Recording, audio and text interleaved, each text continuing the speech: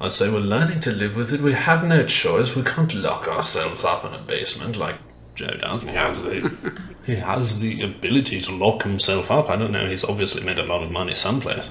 But he has this thing about living in a basement. People can't do that. By the way, I, as the president, couldn't do that. I'd love to put myself in the basement or in a beautiful room in the White House and go away for a year and a half until it disappears. I can't do that. And Kirsten, every meeting I had, and I meet a lot of families, including Gold Star families and military families.